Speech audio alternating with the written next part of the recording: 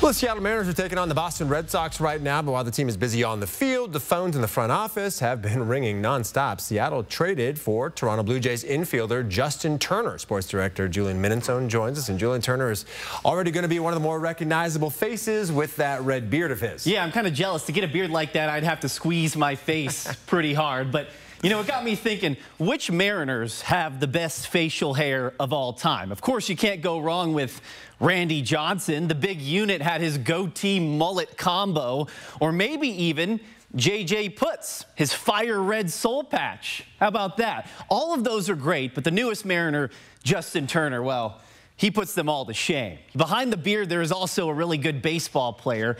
Turner is a proven bat with postseason experience and will be added to a Mariners lineup that has been hit with injuries and inconsistencies. Just like his beard, Turner has been red hot. He's batting over 500 this past week. All Mariners had to give up in this trade was a Double-A minor league prospect. Turner's experience is also a plus for Seattle. Before his time in Toronto, Turner played in 9 straight postseasons with the Los Angeles Dodgers, including a World Series title in 2020.